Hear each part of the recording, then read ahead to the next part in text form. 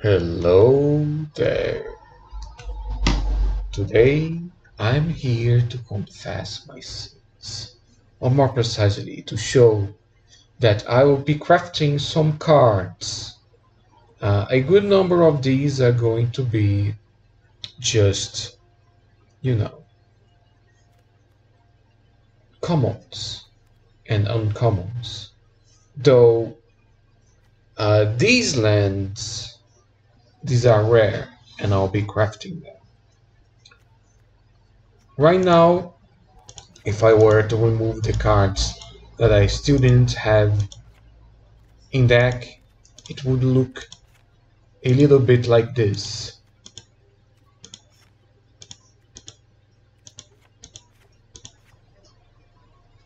And these, I don't have a single one of these.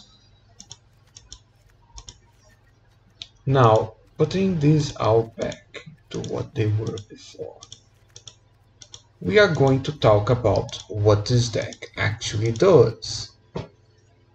Um, some of you have seen my Phyrexian oil engine uh, deck.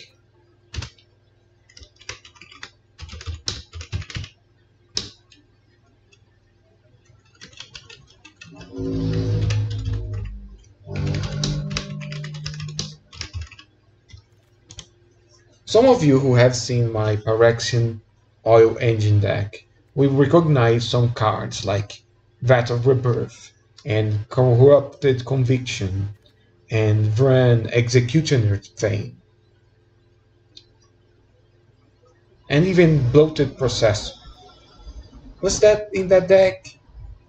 Maybe not. In any case, the objective of this deck is to get things back from the graveyard using Conduit of Worlds with that of Rebirth as a backup and a side thing going on, because Conduit of Worlds allow you to cast the card from the graveyard, but only allows you to cast once a turn.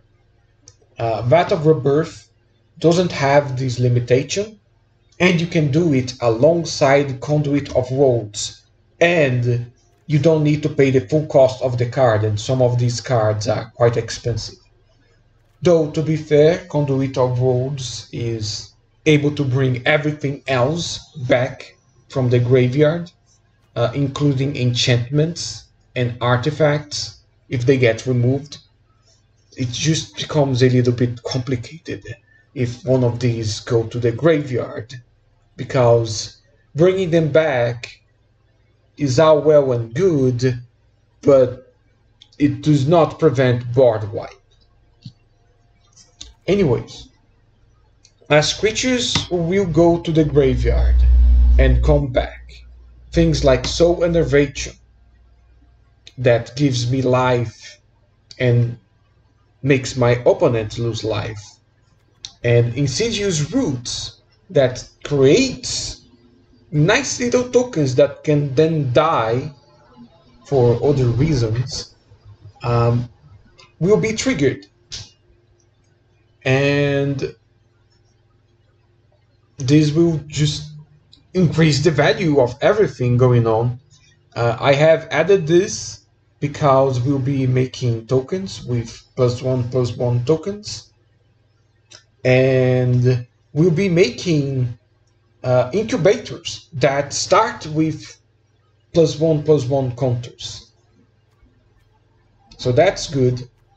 Also, Cankerbloom has the ability to proliferate, which means that I can just increase the +1/+1 counters of a lot of my creatures. However, Cankerbloom has a very specific ability to destroy artifacts and enchantments, and it's a relatively cheap card to play. It's very good. I have Corrupted Conviction and Fanatical Offering in the deck as not only card draw, but as a means of a combat trick to prevent people from exiling my creature, or to just get value out of a creature that was going to die anyways.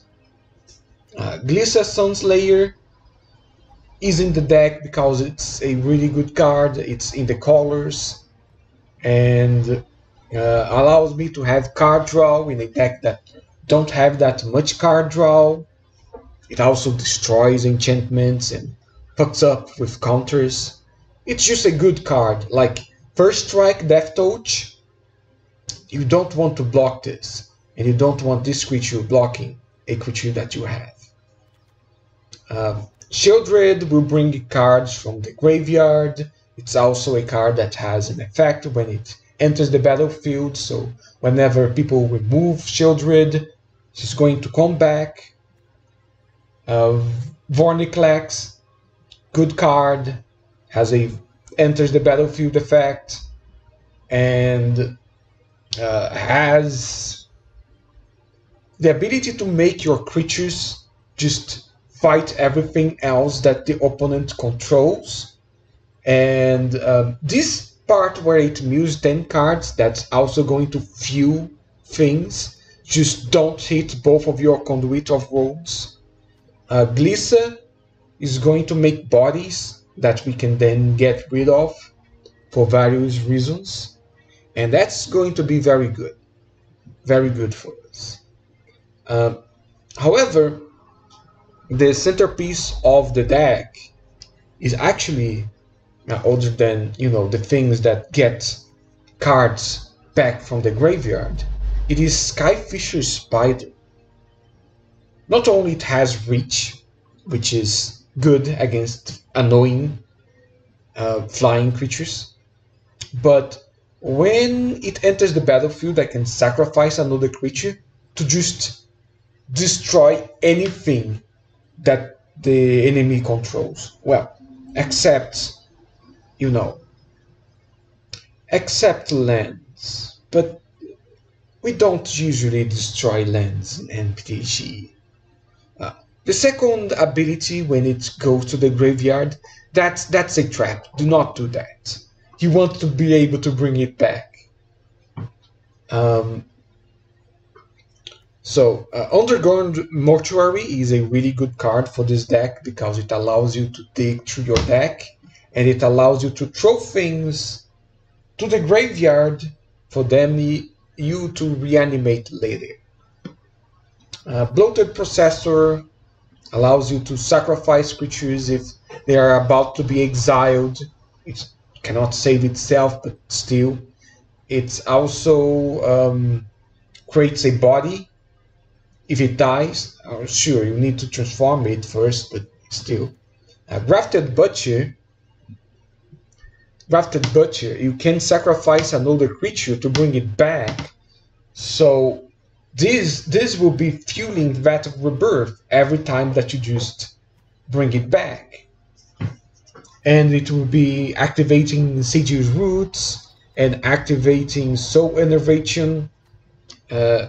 So it's just quite good on this deck, particularly because I have a lot of Phyrexians. The only non-Phyrexian creature that I have in this deck is Skyfisher Spider, and you can tell how important it is to have this card. Anyways, it's time.